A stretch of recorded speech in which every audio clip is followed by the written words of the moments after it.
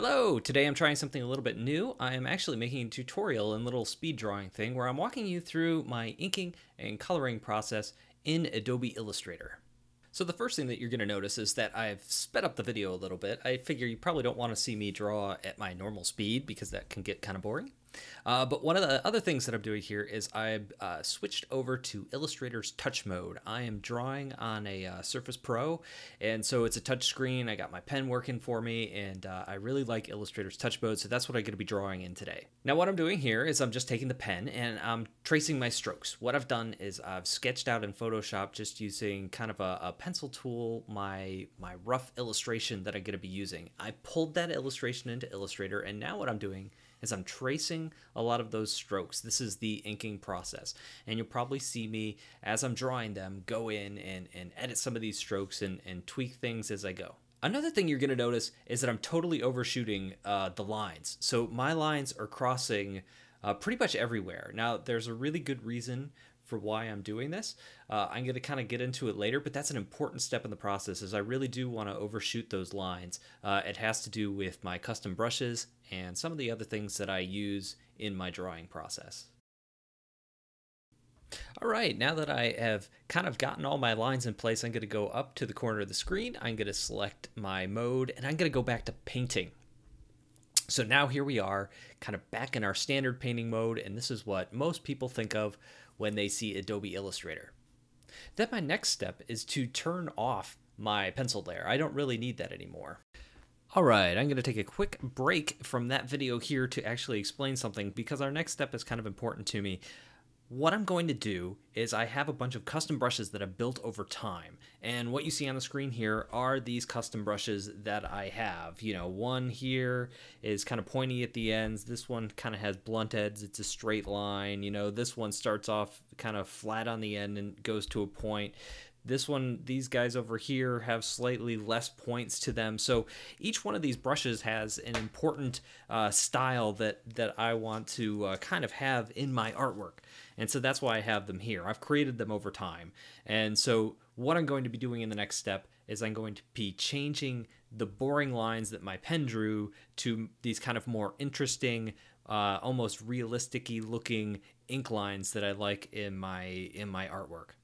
So I'm going to scroll over to the side here really quick, and I have this shape here because I want to show you how I make a brush really quick. I'm just going to select that shape, and what you want to do is my brush menu is over here on the right hand side, and I'm going to click this little menu here. And one of the options at the top is New Brush. I'm going to tap that, and now I have some other options here. And this is fun to play around with if you have the opportunity, but I'm going to focus on one of these options. That is Art Brush. So I select that, and I click OK.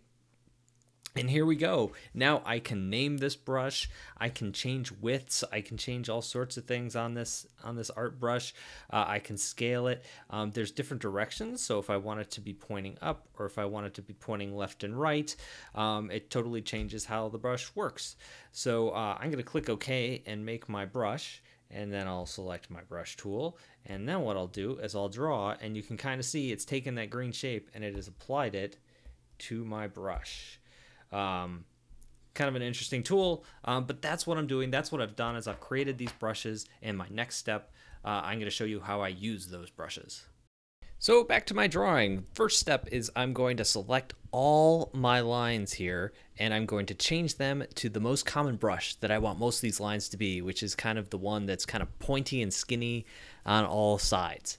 Now you can see here that it looks kind of funny, so what I'm going to do is I'm going to go to some of the outlines, and I'm going to change them to the flat end brushes. Here and there I'm going to be changing the weight of some of those lines. So basically I'm just going through and deciding what different brushes I want for each line that I go through. This is more of a taste thing. I like my outlines to be a little thicker, and I like my inside lines to be kind of those thinner, pointier lines, because I like to define the edge of the character. But that's just kind of how I draw. So my next step here is that I highlight my entire character and I duplicate him once I kind of get all my brushes in place. The reason I'm doing this is because I'm about to destroy my original line work here. On purpose, of course. It's all for the greater good. It's part of the coloring process and getting rid of some of those excess overrun lines that I put in there. All right, so here's the fun part. What I have here is I have a close-up of my farmer, and I have the entire thing selected. All these brushes and strokes that I put in here, they are selected. They're ready to go. What I'm going to do next, and this is something I learned from artist Clay Butler. I think it's a fantastic technique for breaking down your artwork, and I'm going to show you how this works. So I'm going to go to Object, which is this drop-down at the top, and then I'm going to go down to this. It's called Expand Appearance. What this is going to do is take all those brushes, and when I click it, it has taken those strokes that those brushes are on and made them solid objects. So my next step is I want to get rid of the edges that overlap so it'll make my cartoon artwork cleaner. To do that, I'm going to go to Live Paint, which I go to Object, then down to Live Paint, and then there's an option called Make. I click that. Now, I could start painting here, but I'm not ready to yet. I'm going to break this apart. So I'm going to go back to Object, going to go back to Live Paint, where I just was, but instead of making it, this time, after making it, I'm going to hit Expand. So now that breaks him apart, and all these odds and ends are now separate pieces. So I'll right-click on him, and I'll ungroup him. I might have to ungroup him twice. And now you can see I can grab just some of these little details here. Whoops. Anywhere where there's an overlap, now I can delete that overlapping line, and I can just come in here and delete all my little lines. And you can see the hat is already starting to look really clean and much, much better. And so all those overlapped lines that I drew in there, all of a sudden things are starting to look a lot better, a lot cleaner. And this is going to make it much easier to color when we get to that part. So I'm going to race through that and start cleaning these up. All right, so I'm just going to speed through this and clean up these lines as fast as possible. Man, I wish I worked this fast, but I'm actually speeding this way, way up.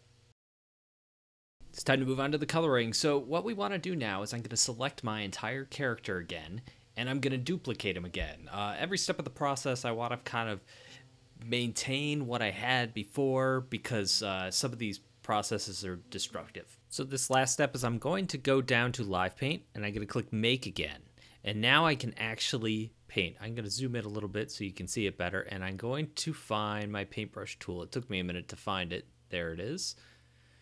So now that I have my paint bucket tool, I'm going to go over to the upper right-hand corner. And I'm going to select, I'm probably going to move it to an RGB workspace because that's what I work in. And then I'm going to just find the color that I want to start using.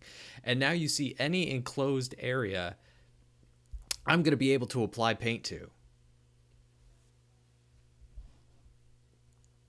So now I can just race through this, and I'm going to go through, and I'm going to paint and paint and paint and paint, and I'm just going to fill in all these enclosed areas. And part of the reason that these areas are enclosed is because I overshot all those lines. There are no openings in any of my ink work. All right, so for my next step, what I want to do is I'm going to create another layer, and I'm going to do some of my light highlights. So on this layer, what I'm going to do is I'm probably going to draw a bunch of white shapes. I'm going to go back to my touch mode to do this because it's just much easier for me to kind of draw in this touch mode because I'm going to be drawing shapes on top of what I already have. So I'm going to switch over to my pencil tool. And there we go. And now I'm probably going to start on his hat, and I'm just going to start drawing where I want this highlight to be. And then once I get that done, I'm going to change that to white and get rid of the stroke. Voila. And now from here on out, I can just kind of race through it and add all my white highlights. Then once I have all that set up, I'm going to go back from the touch menu back to painting. Now I'm in painting. I'm going to select everything on that layer, and I'm going to go in here and I'm going to find my transparency menu, and now I'm going to fiddle with some of the options a little bit. What I'm looking for here is the overlay mode. That's the one that I like to use. You can play with multiply if you want to and some of the other things to find it. But as soon as you set it to overlay, you can see that you kind of get this cool transparent effect. And from there, I can play with the opacity a little bit. I like to go in here and then If I want a little more, glow on it, I might change the opacity on individual like little elements as I go. And that works pretty well, and it creates a nice little shine. All right, so next up, we're going to do the same thing again. I'm going to create a new layer, and I'm going to go back to my touch workspace because I'm going to be drawing. It's easier to draw in there than the other workspaces, at least on my tablet. And now I'm going to grab my pencil, and I'm just going to block in, instead of white this time, I'm going to block in a bunch of shadows. So if my light's coming from the upper left, everywhere where I think a shadow might be, I'm just going to block it in with some nice solid black colors. And I'm going to do the same thing again with the transparency on this that I did with the white.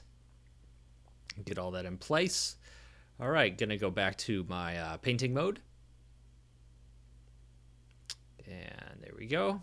Transparency menu's already open, so I can just select everything. And it's all on the layer. And now I'm just going to probably keep this as normal and just play with my different transparencies and get the shadows to look exactly the way that I want to.